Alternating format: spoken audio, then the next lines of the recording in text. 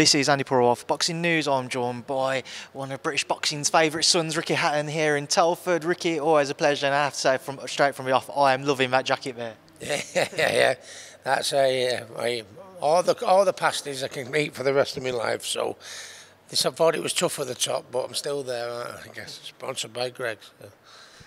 Ricky, we're here in Telford, obviously, with the Box Off, a new format, a new style to boxing. You're going to be leading kind of one of the teams up north. Walk me through your hopes, your desires, what you're hoping to see from tomorrow night. And just opportunities for the people involved. I mean, hopefully at Manchester, I hope we beat Yorkshire. That goes without saying. But I mean, it's an opportunity for people that might not have gone.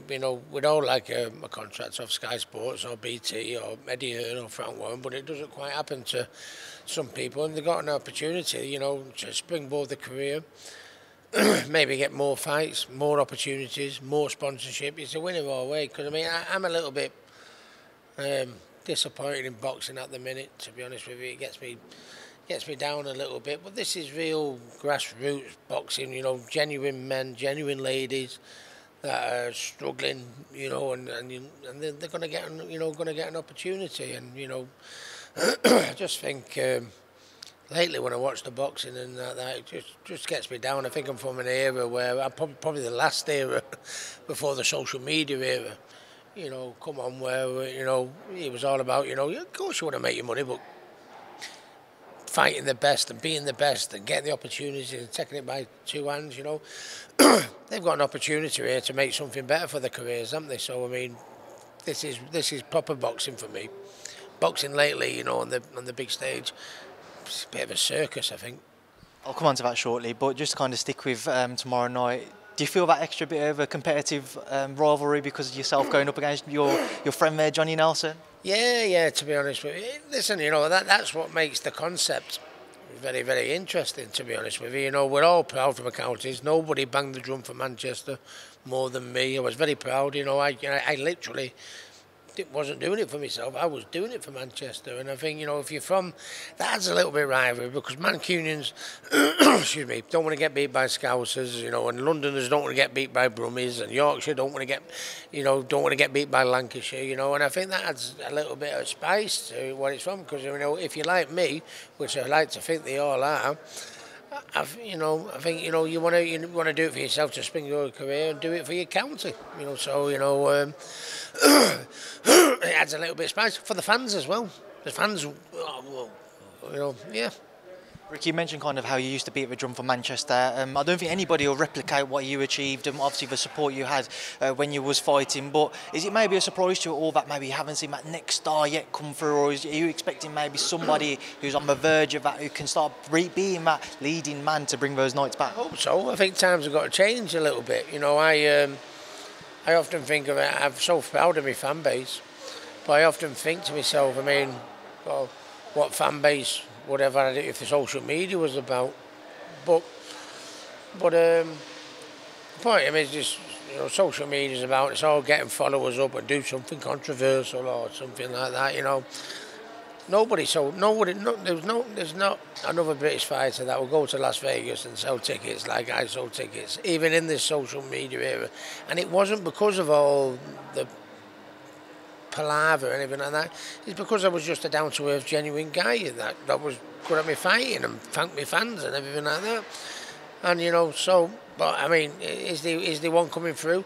I hope there's someone coming through from Manchester that can do the city proud, like I did. And I know Tyson Fury's done massive, to make, to have the heavyweight champion of the world, the best heavyweight in the world for Manchester is fantastic. But I think, times need to change. The era, it's just, sometimes I watch boxing now and I feel like just turning the TV off, which is a bit embarrassing when I'm so proud of, for what the sport did to me. You just mentioned Tyson Fury there. He's obviously coming up for a fight with Francis Ngannou, who's a former MMA star. Does that fall into the category of what you say with boxing becoming a circus, the crossover bout? This is boxing and MMA, but Tyson unfairly has been saying, he's from a different sport and everything like that. But if you look at the main prospects, you've got Usyk fought Daniel Dubois, you've got Deontay Wilder's fighting Joshua, I believe. So all the rivals are all spoken for.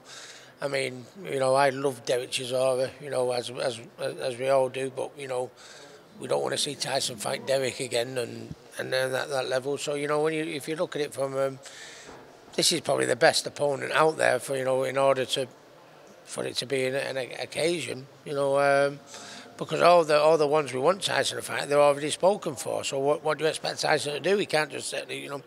So I think it will certainly be interesting. And then moving on from that, hopefully, we can get the fights we all want. How disappointed would you be if we didn't see, say, Fury Usyk next year, or Fury Joshua, or even Fury Wilder 4? I'm sure people would love to see that. You know, it'd be disappointing. And it's like I said, you know, boxing disappoints me lately. Is because of the carry-ons that go on and the fact that the people would rather watch him fight him than the number 2 heavyweights in the world, you know what I mean? And boxing needs to put its finger over its backside and get the right fights made and stuff like that, because it's damaging the sport. You know, it's like, you know, fighters that would rather, you know, because they can earn more money fighting a YouTuber, would rather do that than fight for the world title now. That is damaging for our sport, you know. So hopefully, you know, the right fights will be made, you know, and boxing come out. I think boxing needs to make a major comeback, mate. I do. Obviously, one of the other big talking points at the minute are the amount of failed tests which are coming through. What's been your thoughts on all of the failed drug tests within boxing, which have started to come out now? Obviously, you had Conor Benn last year. That's still ongoing. Alicia Baumgardner, Robert Helenius stepped in to replace Dillian White when he fought AJ. He had a positive test return as well. It just seemed to be one thing after another. What's been your thoughts on that side? I don't know. I mean, I can't really comment on that. I mean, it only seems to happen in boxing, isn't it? You know what I mean? But I think. And you know, if there was ever a sport where drug tests need to be absolutely bang on, it's when you're in a sport like boxing where you're putting your health on the line. It's massive, you know. I don't know what the answer is, and there's stats for the governing bodies and the border control and you know to sort out. But I just think, you know, but it's critical that boxing get these drug tests sorted out, because you know football you get a kick on the ankle, you know what I mean, you know, tennis you know pull your shoulder out, boxing you can get hurt, you can die, so get it sorted out, you know what I mean. I know you're a fighting man, you're a fighting family as well, Ricky, so is it any more concerning for you knowing that your son Campbell's obviously stepping between the ropes and he's at a very early stage of his career? We know the risks, you know, and like I did, and Campbell knows the risks. But I mean, whether you have one fight, 101 fights, I think if you go in boxing, you come out of it the better man. So, no, I'm no concerns. I obviously brick it when my son fights, goes without saying, brick it more than most. But no, he's doing well. He's doing himself proud. He's earning a living. He's improving all the time. I'm very, very proud of him. Just also got you, Ricky, moving away from that, we saw Chris Eubank Jr. defeat Liam Smith a couple of weeks ago. What did you make of his performance in that? You know, he went up very much in my estimations, to be honest with you. I mean, apart from Billy Joe Saunders and George Groves, I didn't think he'd fought anyone or beat anyone. And when he was talking in the manner he spoke about, I thought, Jesus Christ, I mean, I won 4 world titles and I didn't speak like you, Chris. So that was going through, you know, my head.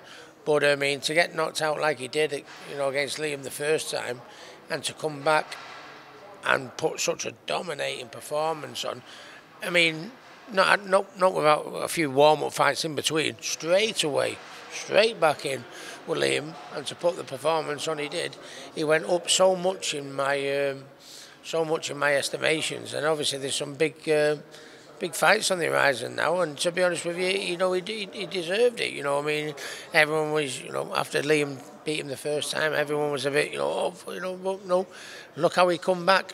Fair play to you, Chris, fair play. Obviously, just one of those fights being Conor Benn. What would be your thoughts if Junior and Benn were to come to terms, and there's talk of a potential December bout taking place between them now? Is it also bigger because of everything that's happened since their fight being cancelled last October? It's massive, you know, controversy in boxing comes with the territory, doesn't it? You know what I mean? You know, one, because of the history, Liam got beat, Chris got beat by Liam, then he come back and won fantastic. We had the failed drug test, by Conor. Now he's come, I mean, there's one thing you can say about boxing: it's never boring, is it? To be honest with you. But I think that would be a massive, massive, massive, massive fight. At first, they were famous. They were both famous because of the dads. But now, I just think it'd be one of the biggest British boxing fights in years. I really do. A man who's fought your brother and is returning in a couple of weeks' time, Canelo. I just want to get your thoughts, Ricky. When he fought your brother, were you ever surprised by how far his career has gone? No, to be honest with you, I think Floyd Mayweather created a monster, didn't he? Mayweather absolutely boxed his absolute lugs off, didn't he? And he's come back when you think one of the best pound for pound fighters. When you look through the history.